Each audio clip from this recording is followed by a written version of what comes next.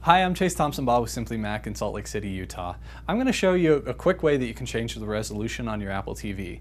Now, Apple TV runs at several different resolutions. We have like 1080p, which is the highest that it can run at. We also have 720p. We have lower ones like 480p. But one of the really great things about Apple TV is since it outputs using an HDMI cable that you see right here, HDMI is actually available on a lot of different things, not just televisions, but it's also available on computer monitors. And sometimes we want to change the resolution on those. So you can see here, I'm actually connected to a Samsung computer monitor, and I'm going to change the resolution to maybe something that's a little bit more tolerable if I'm maybe from looking at the screen from a distance.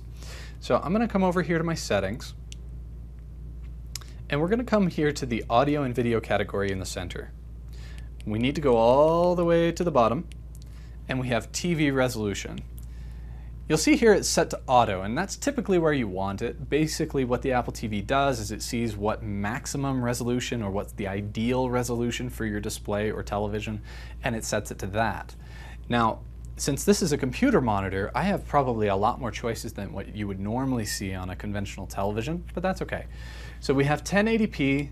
You see we also have 1280 by 1024, 720p, 768, 600, 480p. 480p, just so you know, that's kind of like DVD resolution size. And then we can even go as far as 640 by 480. Now, in most cases, like I said, you want to leave it on auto. That will choose the best looking resolution for the type of monitor that you have so that everything doesn't look all pixelated. But if you're far away, maybe need to see it a little bit differently, you can experiment with different resolutions. You'll notice that I have 60 Hertz and I have 50 Hertz.